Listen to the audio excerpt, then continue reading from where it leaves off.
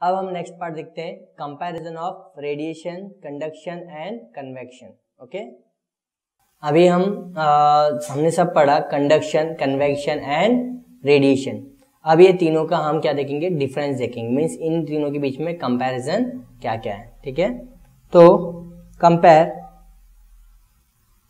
Compare conduction comma convection and radiation.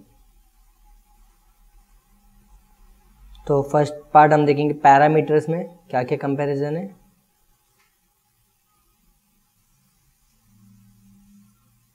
Second में हम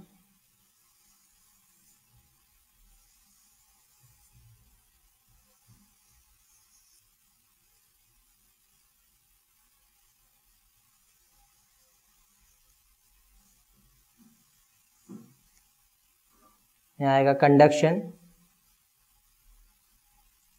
convection and radiation. First point आएगा इसमें डेफिनेशन। तो डेफिनेशन में सबसे पहला पार्ट हम देखते हैं,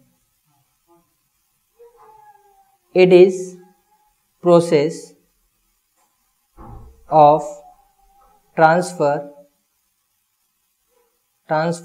of heat from a part of body at higher temperature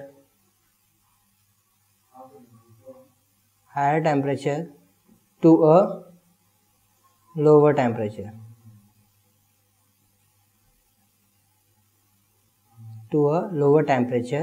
without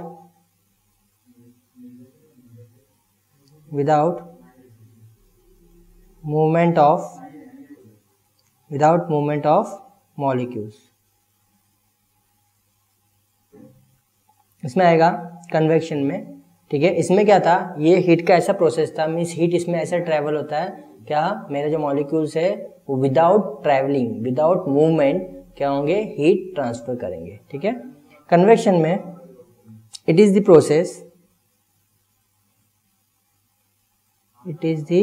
process of transfer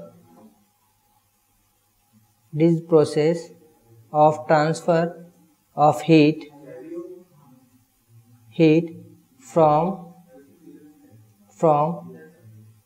a part of body at higher temperature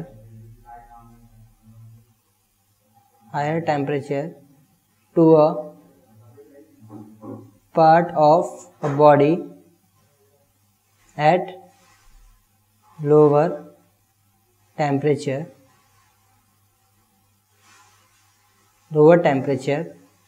with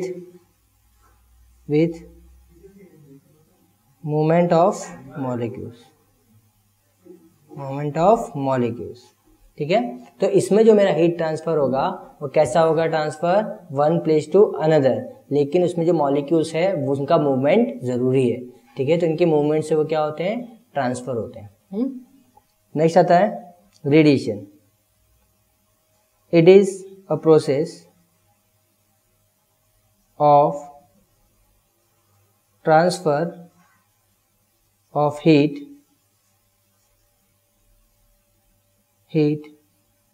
from form of electromagnetic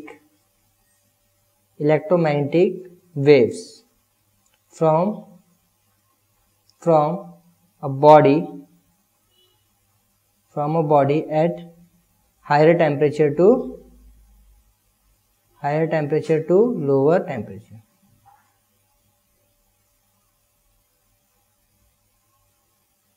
ठीक है, तो रेडिएशंस में क्या होगा, मेरा जो हीट ट्रांसफर होगा वो in the form electromagnetic waves के फॉर्म में ट्रांसफर होगा। ओके, सेकंड पार्ट आता है हमारा एग्जाम्पल्स। तो एग्जांपल्स में आएगा हमारा if metal rod is heated at one end, gets one end its other end gets heated. ठीक है, अगर मेटल रॉड लेता हूँ, उसका अगर एक एंड को मैं हीट करता हूँ तो ऑटोमेटिकली क्या होगा, सेकंड एंड भी क्या होगा, हीट हो जाएगा automatically by the vibration of molecules. ठीक है, सेकंड पार्ट आता है हमारा इसका एग्जांपल सिंपल है, heating of water in a beaker.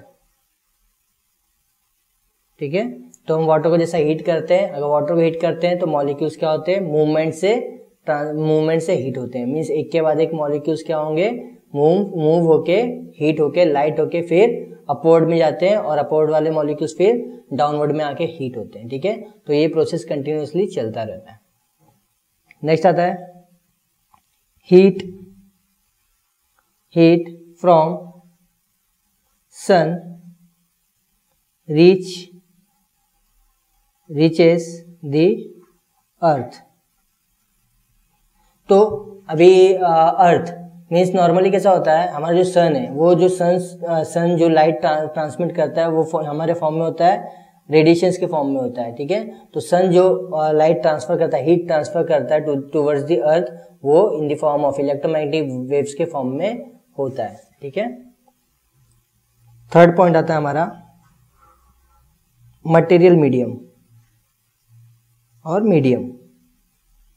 तो ये ट्रांसफर होता है हमारा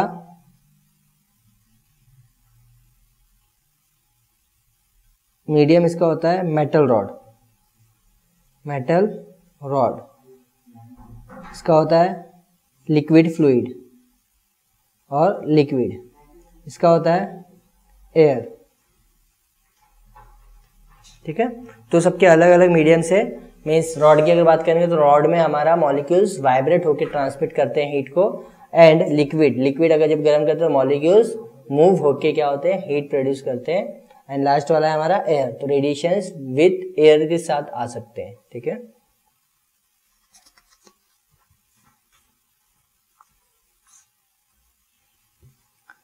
फिर नेक्स्ट पार्ट फिर से हमें बनाना पड़ेगा इधर पैरामीटर्स,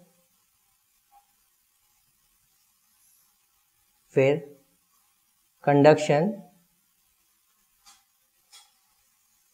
कन्वेक्शन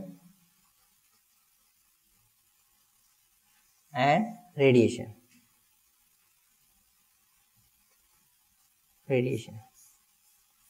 तो हमारा फोर्थ पॉइंट आएगा कनेक्टिविटी. ठीक है, तो there is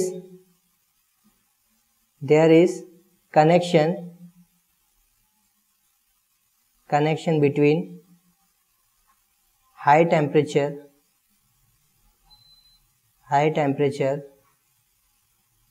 and low temperature. इसमें आएगा there is connection between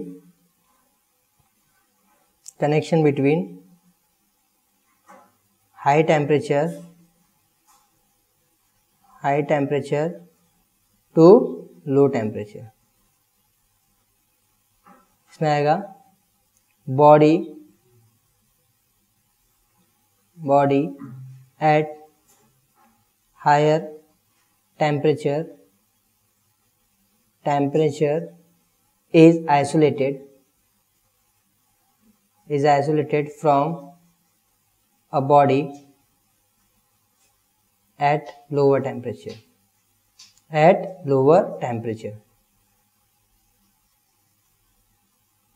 फिर लास्ट पॉइंट आता है एप्लीकेशन, कहाँ हम इनको यूज करते हैं. ठीक है, इसका एप्लीकेशन होता है हीट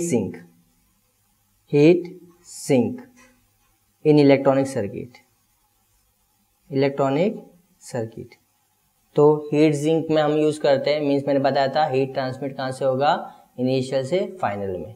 तो इसमें क्या होता है, heat sink in electronic circuit means conduction को हम कहाँ यूज करते हैं, हीट सिंक पे। हीट सिंक बेसिकली क्या है, जो भी हीट होगा उसको ट्रांसमिट करेगा। ओके, तो कन्वेक्शन का हमारा एप्लीकेशन आता है रूम वेंटिलेशन। रूम वेंटिलेशन मैंने बताया था, रूम वेंटिलेशन मीन्स अगर हमारे रूम में वार्म एयर है उसे अगर आउट में भेजना है, मीन्स आउटपुट साइड में भेजना है, मीन्स रूम्स के बाहर निकालना है, तो हम क्या लगाते हैं, एग्जॉस्ट फैन लगाते हैं, जिससे क्या होगा, अंदर का हीट बाहर ट्रांसमिट हो जाता है। नेक्स्ट आता है हमारा use of white cloth. Use of white cloth in summer season.